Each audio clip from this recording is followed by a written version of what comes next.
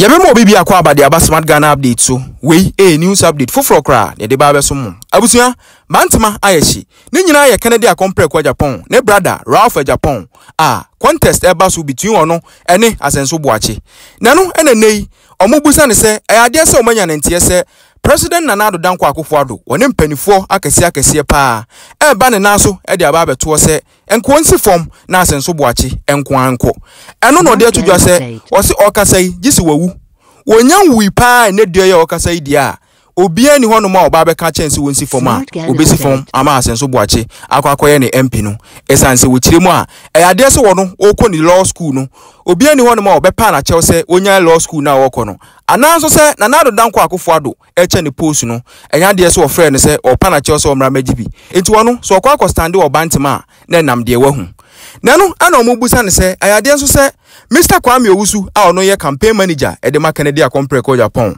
wa bra na omo ye campaign for presidential race no ayade se woka se so omu ewini a ombe make sure se Kennedy akompre ko Agyapong ebetu some MPs bi egu eno ana obusa Ralph Agyapong se eno no ahya ase ye ana eno so okirem a wo se ayade se Mr. Kwame Owusu no onim nyansa pa na yade nso so okasa ne kasa no eya na deep entinya de se obetimi aka sisu se Mr. Kwame Owusu na asem na obekan no eno ho asem na oka na emom ono angasa de wonya na adwen se wo badada abusua yakwa akotie no de to so miensa enso so ye disqualification ho sensem a omo person mo chese amanfo bi person mo ya na nkomo uniform eno so de wo the strong warning pa na aba abonten se enya de se besi esanse bibia da di se wo qualify na se sin so de a enyenka MPP nyade mpo se 30% na wo kan mpo kombenya no bantima ho ne twatwo a ode atudwa aye ne relationship with asenso boache eno no ode tudwa se so person o chese wonim na ono so nyade se ono so nim no esanse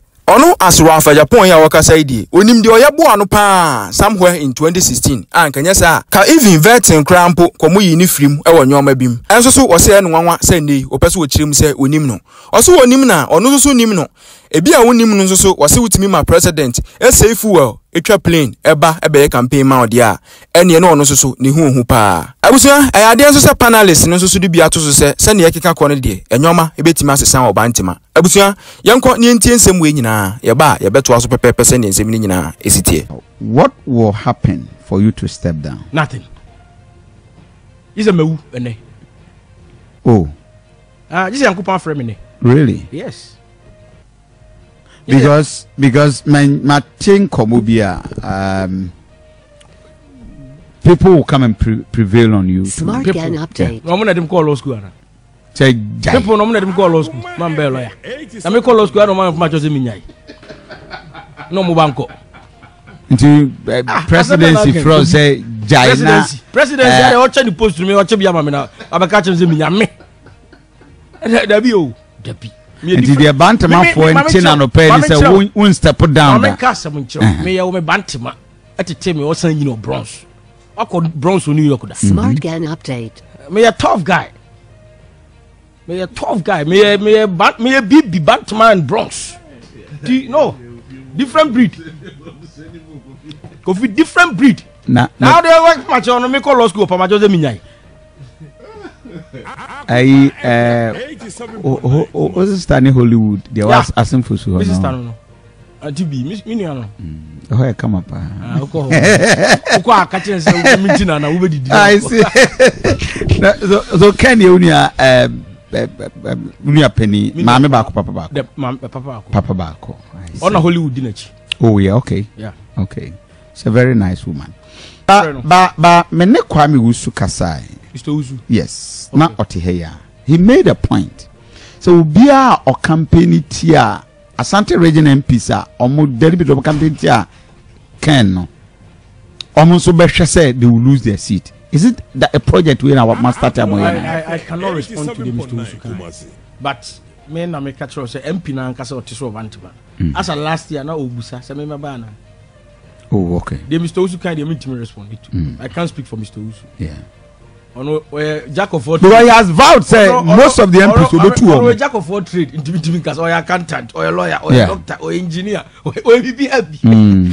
So I can unable to speak for Mr. Uzu. But okay. But now drain or why for plans the omudi pia me na me se mo de mo ntombo I ye see. hwa de bi o de omo wa me omo o ka person ka na even the chairman of the constituency we declare say or candidate or supporting no Okay. but omo call the news say o Kwame no say eh me metimi akache Kwame say Bantam qualify. I was thinking I'm going to say you won't kai. Oh, so ntimi omo no mo so mo kashi. Because me mate say this is what they go for kind of one. We say o disqualify me enyi. And I say eh kra. Why we Bantam PP? You be be 30%. Ade. Oh. Wo de ya afo ni be hwe o. Ye nkyere hu o, ye nyina ye pe. Enya wo gine gan asem, ye nyina ye pe.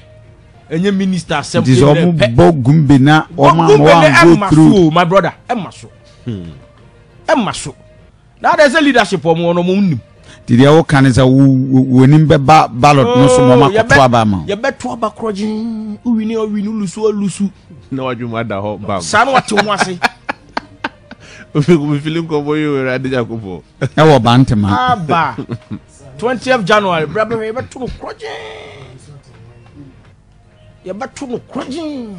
what's your relationship with us and so watching? Oh, I say my name is familiar and Timis minimum. And internet may be sound. Me also my name is familiar. Let me just say who because the Martin is say Confucius or say Confucius or say when a man saves you once you are indebted to him for life. And yamia asenso no be akabe pie no. Ke bi kra qualify for vetting.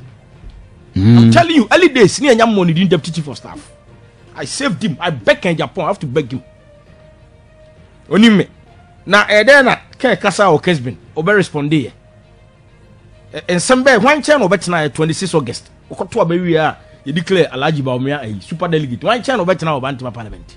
I conference and by. Onime was me a familiar, so I don't even know him. Now Mzano, me poor and proud of PP. If you respect me, if you don't have respect, I don't have respect for you. You're poor and proud. Yeah, PP. When you any do home. That's all when you hear this double proud. This double proud. Yeah, Evans. When you say Bantama constituency, ever since 2004. Yeah. When the Bantama na wo kwada so. Ah, Bantama. Yeah. Na what follow trend bi. Binim so what follow. We Dr. Anane. In so. Yeah. We say on otimi ko 2 times. No, go 2 times. Good. No, maybe before say omobeye we no, omobete frame no. Second time no to yeah, go 2 times. Good. Oko Bantama constituency. Yeah. The only person otimi call multiple times. Na isisi abnada pa. Mame. Good. I'm that pa. Oko kwada so a. Unfortunately, first time I went to Mianko 2 times, Josephine. Hilda. I hear that. But I could do to me koi. Yeah. So we kwada so then I a bit odd because first timer and I say you create constitution for the first time. No, no. Now so no. Oko one now. The second one equal 2. I 1. It may say in Shatta constituency. Kwada so constituency. Any the mother of the 2 constituencies no. Which is Bantama. Omo or as a bibi ba kubi nemu. And no can't about the development. As for one term no enya dia nwanwa. Ebetimi abase. No, ebetimi see. I follow trend. Okay. Look, Ochema Boaji no, I mean we followed Ochema Boaji. Yeah.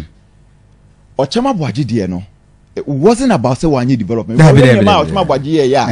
Then you can show oko one. David. Ochema there Eda Bantama.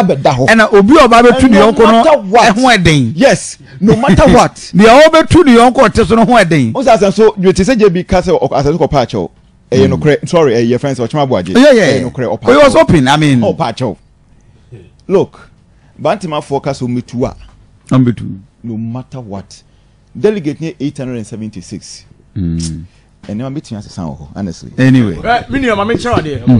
Is he analysis and perfect, but who the more yeah. Trendy be. Me deputy chief of staff, the minister. With baby, poor lawyer. Now then, a pejasa.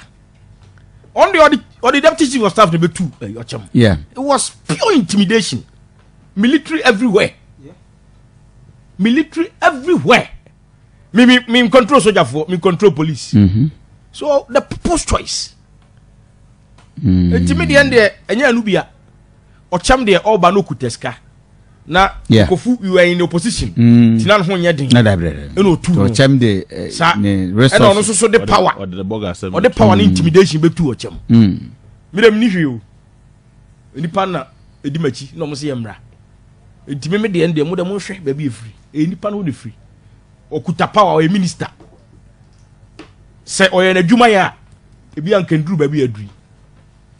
Asa wo sound so confident so bit me wini. Of course. And I lose so anya hwe. Kofi ose oye na dwuma ye adwuma ben sa na sisi opese oye because maka no ma bebrebe me anko achi me wini a good me lose a still bantima continuous de betima ye be ya but we campaign abo. Oh of course na the campaign dey say na me na ye bi me se busa no 2016 me na me mo eska no wo se samrewa ene nkokora koto aba.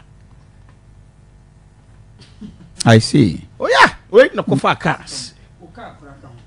No, but you are not like Asensu does not recognize you as on Kaiwo. Na be problem na recognize me omo na me omo why biem. Nipa bantima fo nie. Na why na me here na me recognize me.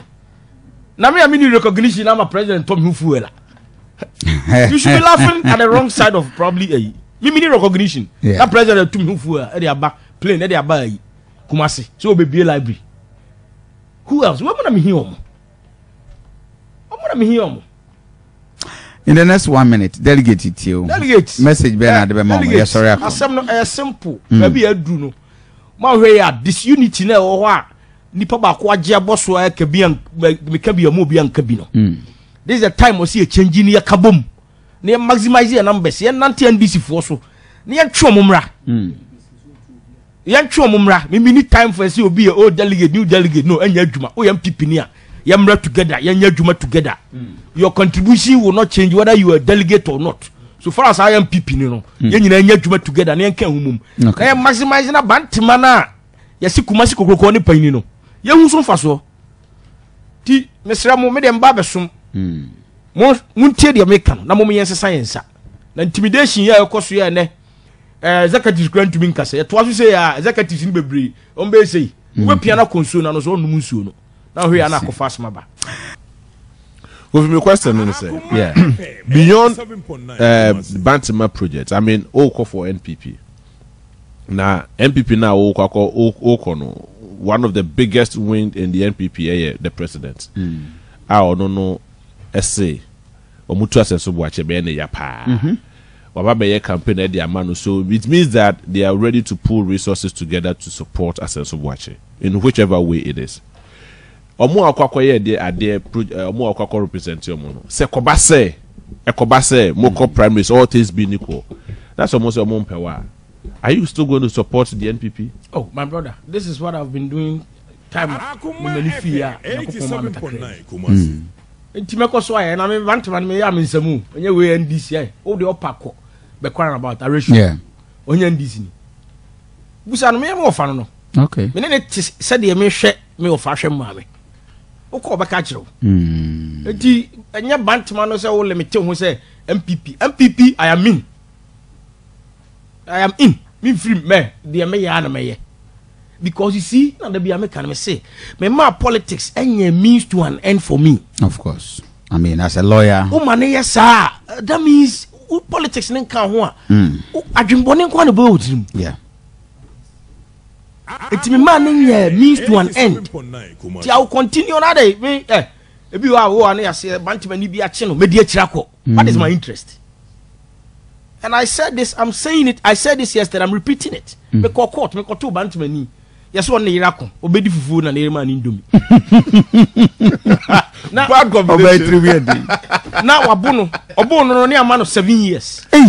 Yeah.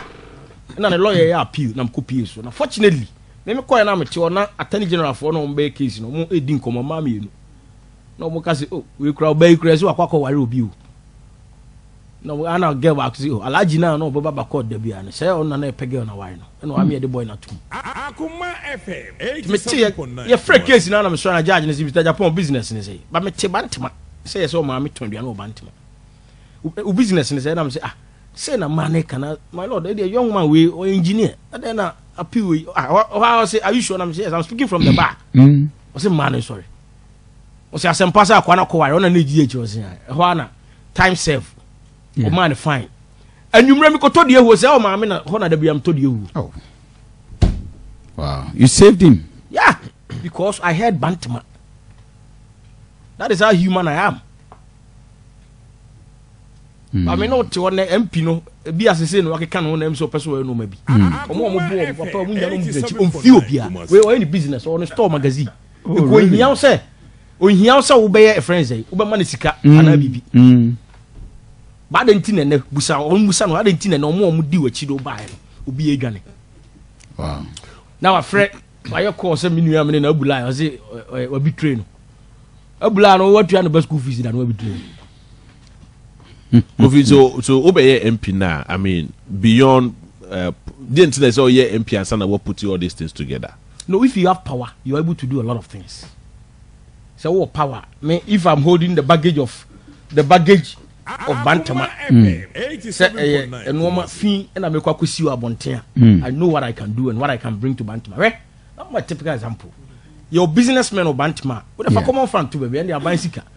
I don't believe in buying so much because you're no money. But your businessmen of Bantama, if you're able to bring them together, now say you pushy now buying resources or more, you'll be able to reduce unemployment. Probably Boris B. Is what affording them not to say. I'm catching them to go home. The MPP dio. You feel a chain out we are back banner will not be a would you chain out we are can you worry what you do because as well could you. Oh my God, Boris B and not paying me chow. Yes, he's a brother. A businessman like Jantua. I'm for Jantua. Yeah. Your own Kofi bro Bantama. If you are able to bring them together as an MP, Namunu Yinamu put two minds together. I dream a Messicabo. Me, I don't believe in buying so much. So now, I buy you my memoir soldier, memoir police. And of course, I don't have any panel. Yeah. Well, let me tell you thinking. So that's the difference between an American boy from the Bronx plus Bantama and any other person. That's when you answer my temple. Why not? No co school abroad chicken. The master no pay.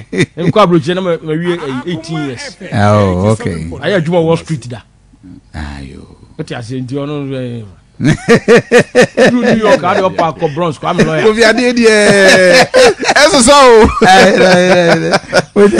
so.